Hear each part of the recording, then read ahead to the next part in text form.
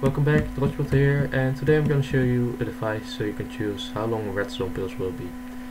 You build it like this, put a chest down there, some hoppers like this,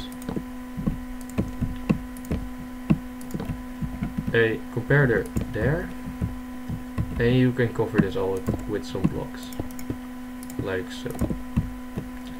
Then this comparator will have output from redstone. And every item you put inside this hopper will make the redstone pulse 4 ticks longer.